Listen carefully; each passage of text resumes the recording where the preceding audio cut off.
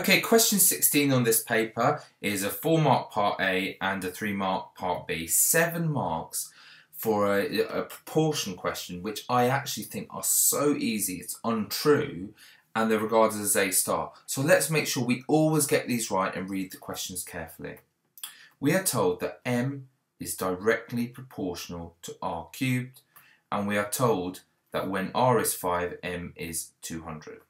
Work out the value of M when R is 8. That's all we're told. Now, there's a formulaic way to do this. If M is directly proportional to R cubed, we can write that M is equal to K, some constant we're going to find, multiplied by R cubed.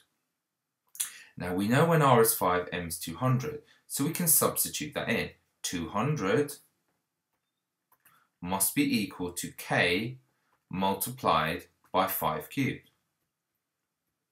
Okay, so therefore 200 must be, if I work this out, it's 125k, and therefore k is 200 divided by 125. Tap that in your calculator. K is therefore 1.6. Now rewrite this equation with the k found. Therefore, our formula for M is therefore equal to 1.6 times k cubed. That is the formula relating M and k cubed. Now, the actual question asks us to work out M when R is 8. So therefore, M must be 1.6 times 8 cubed. And it's just a tap it into your calculator again. 1.6 multiplied by 8 to the power of 3.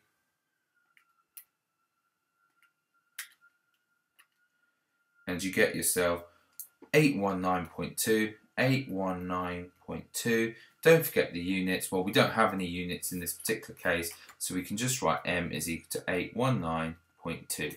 We're done for 4 unbelievably straightforward marks. Okay, moving on to the next part. Work out the value of R when M is 3125. Well, let's just write our formula connecting these two. M, this is something we know to be a fact, is equal to 1.6 multiplied by R cubed. So we know M is 3125. We want to work out R. So 3125 must be 1.6 multiplied by R cubed.